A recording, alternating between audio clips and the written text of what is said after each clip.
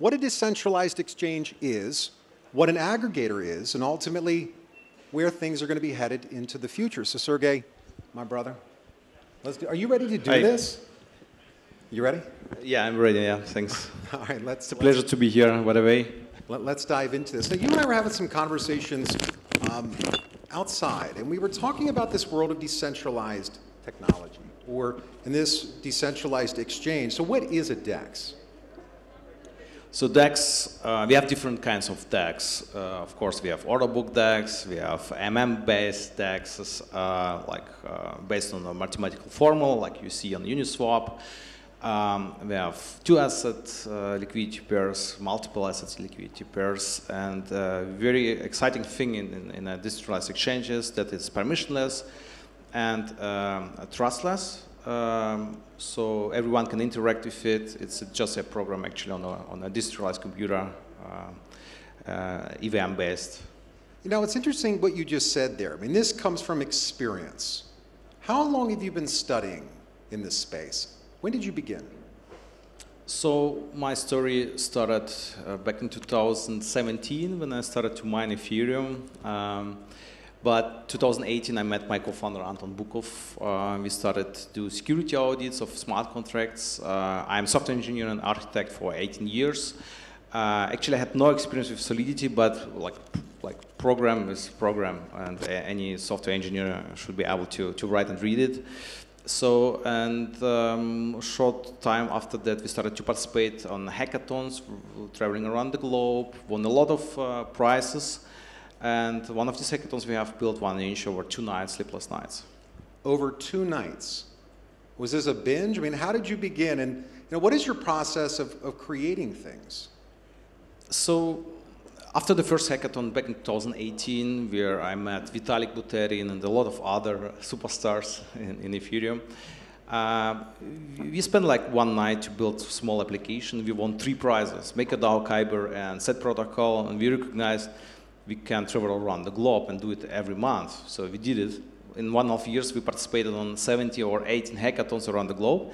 And the story looks like we come to the hackathon at Friday, so around 7 it starts. So you start to program something what you didn't develop before. It should be completely developed on a hackathon normally. And you have 2 days. And on Sunday in the morning at 9 a.m. you have to pitch. So yeah, and in most of the cases we didn't sleep at all, maybe 1 hour power nap, but in the 1 inch case we didn't sleep at all. It was also a funny story. I found a bat. I thought it's from organizer. I used it, so, and after 3 minutes one guy came and asked what I am doing there in the bed of his girlfriend. So that's why I didn't sleep at all, and yeah, you see, we didn't win anything. So normally you win like small sponsor prizes. We got like $300 from ENS. I was able to pay the airplane tickets for me, but no main prizes. And yeah, but at the end you see we have 156 core contributors around the globe working on decentralized services, products, wallets. Yeah, it's nice to see. So, you said that while you built version 1 in a day, what version are you at right now?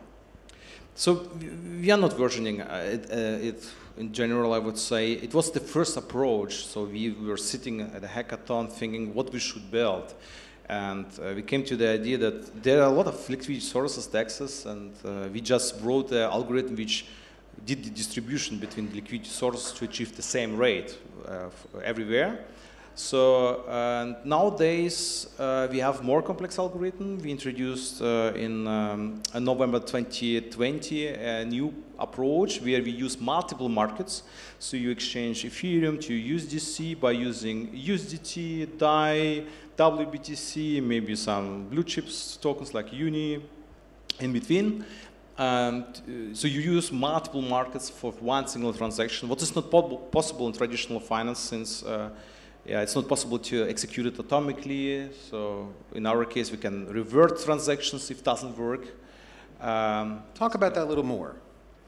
So what I like in Ethereum, from our point of view, it was built for financial instruments. So, for example, we can execute a very complex trade on maybe 20 liquidity sources at the same time. And if maybe one of part of the swap, I call it pipes, like it's very complex path, and if one of these paths fails, we don't have to revert the whole path, we can just revert only one part.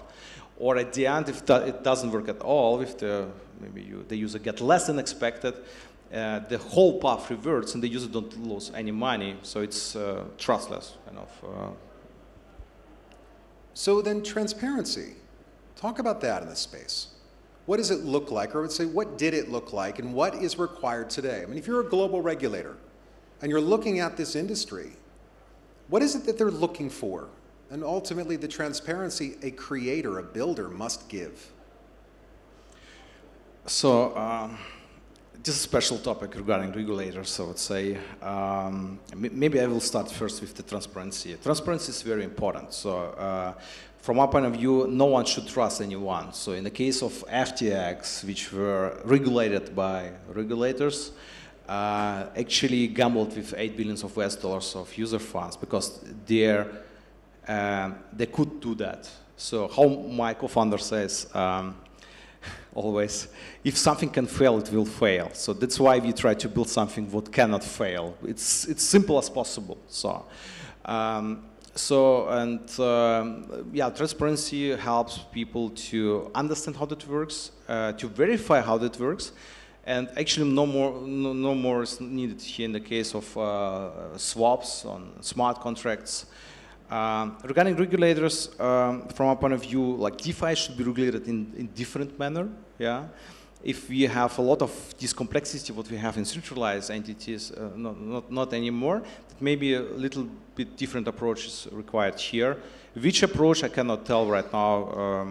It needs maybe to be discovered together, not just the regulator look on that from the side and think, okay, maybe this is the best approach, but at the end it doesn't work, and also stop the innovation. And from our point of view, innovation should be pushed forward, and there should be an environment for new innovation and improvements in traditional finance. So you mentioned a name earlier, Vitalik, and you got excited. He's that Kobe Bryant. He's that brilliant, huh? So Vitalik is a very special person. I spoke with him maybe 15 times, maybe more. But every time when I come, he is asking, who are you? So he's really brilliant. He had a really great idea, and he's still there. He's pushing forward. Yeah, he's a genius with specific approaches. Yeah. I would love to have more possibilities to communicate with him, but yeah, I guess the whole blockchain world would like to do something with Vitalik. Now, excellence, because it is required globally. If you're an FI and you're looking to see who are we going to partner with, you're a fiduciary, you want to be a custodian. You know, so talk about excellence. How do you build something that will truly give mass adoption? Because what will be required will be the standard. And the standard won't be here. The standard ultimately begins at the stars. I mean, there is a very high expectation that this space must be different than the other, remarkably better. So talk about building excellence for the future. Ooh, that's difficult. So, from our point of view, our future, especially also in finance, should look much more simpler than it is right now. We have a lot of intermediates which you have trust. So we have seen it with the banks, right? So Silicon Valley banks closed and a lot of people lost money. Yeah? And this is very strange, very bad. And maybe, yeah, you should go different approaches, other approaches where people own money and don't trust anyone. So, and also regarding the technology itself, we can do much more efficient things right now, like banks are using still Excel sheets to exchange some information and document some informations, but they can use smart contracts and use the settlement on smart contract and blockchain just to save a lot of time and have high security and be more efficient. You know, the way that you respond to your community for many, many years, if you look at some of the big tech giants, how many of their founders have candidly even been associated at some point with getting involved? They became very detached. But you haven't. You're not hiding somewhere, you're here. And by the way, Paris, France is amazing. This is one of the most beautiful countries in the world, #1 tourist destination. So talk that through, kind of the way you see things. So yeah, some founders, they just exit or just try to do something different. In my case, I just do what I feel. And I feel there's a lot of room of improvement. We can build a lot of things, like everything what you see right now under 1 inch was driven by feelings, I would say. Also the algorithm itself. I had the feeling this just splitting between liquidity source makes maybe not sense, just to let it how it is, and this room for improvement. And I was looking for the improvement. Together with my co-founder, we came to the idea how to use multiple markets and how do it very, very efficient. So yeah. So as we now come down to the final few minutes, team members. During I would say, the period of the market being uncertain, you made acquisitions, capital. You went out and you met people, and one of them you brought on, formerly with Ripple, is now helping you to lead this FI type charge. So looking in from your perspective of being trusted, being transparent, and now having the right team, Fusion, why is that something that you're now adding to the equation, and what is Fusion? So first of all, don't trust anyone, and me especially. Verify if you are using one of what our teams produce, wallets or APIs or whatever, which generate specific information which you can use to interact with the blockchain. Yeah, don't trust, verify. And in terms of our products and the recent product which we released last year, which actually was built in 30 days. So our teams just came to Dubai in just one big room, and they were hacking this innovation, I would say, just in 30 days. Yeah. Of course, we had a lot of security audits already prepared for the smart contracts, but most of the work was done in the last 30 days. So regarding Fusion, Fusion is the next thing from our point of view. It's just, we turn it around. So before Fusion, everyone was taker. When the user did a swap, the user was a taker. There were some attack vectors, for example, math, like sandwich attacks. When you exchange huge amount of money, you get sandwiched. That's right now on Uniswap is the case. So when you swap on a Uniswap, you get a sushi swap, pancake swap, doesn't matter. This is kind of old approach, and we had to change this because flashbots came. It's now possible to sandwich people to extract value from the transactions. We turn it around and we introduced that the user is the maker itself. They create kind of limit order, which is based on Dutch auction.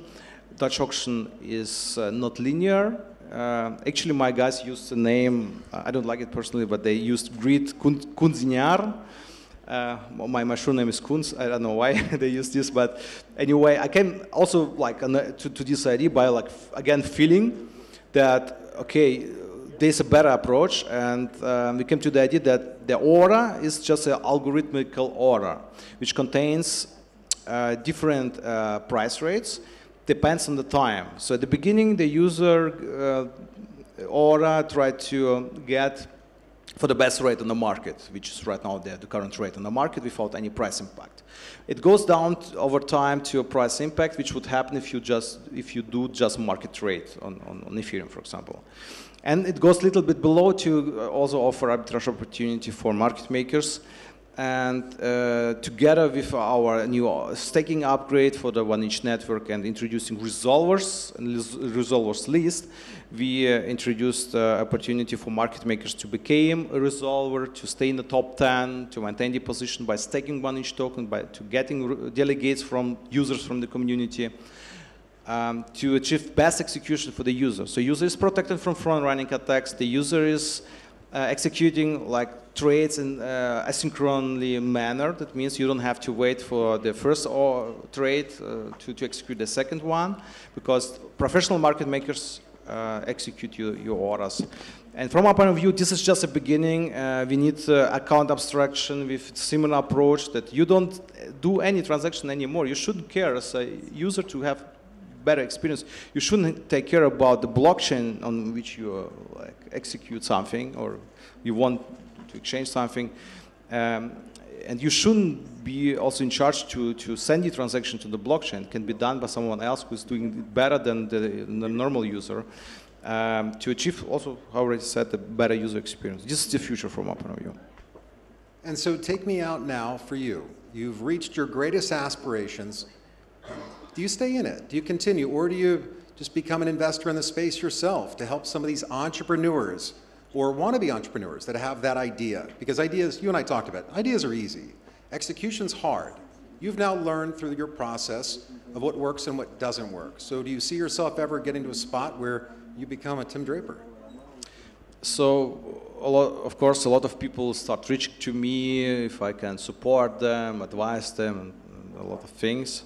I try to help where I can, so we have a good example here with one of my friends was working with hardware devices a really long time, and I and Anton, we had the idea about the simplest hardware wallet ever, which is not destroyable and very secure and also open source. We explained this idea to my friend, and now they delivered after 1 year on really small amount of money a prototype which is much better than Ledger and Trezor together from our point of view. So, and yeah, I try to help. I stay with both feet on the ground, I would say. And you have a grant program, the 1-inch grant program. Yes, we have different things. We have our independent foundation, which also offer grants for startups. Actually, the hardware wallet got the grant. Also, decentralized storage, DNet protocol got also a grant. Actually, they have already application app store. You can in decentralized manner store files. Really nice. And also we have our DAO, which have already 17 million of US dollars, which can be spent for grants, for building new products. So if someone would like to build anything on top of 1-inch network, for 1-inch network, or just for the DeFi, they can just share the idea and get some funds. We try also to support this because we know how it is. At the beginning, we worked 1.5 years with Anton without any penny. Getting for what we did, and the community started to give us. So we got, I guess, 5K from Andrei Cronier at the beginning. I met them recently in Dubai. I said thank you for this, and also Gitcoin grants helped us to get more contributors to work on this. Perfect. So I can tell you, because I've been there, if you want to learn more about 1-inch, a little more about Sergej and the rest of the team, come visit them. They have a booth like literally right over there. That's it, 10-9-8-7-6. We're done. Sergej. Yeah, thank you very much. It was a pleasure. Thank you very much.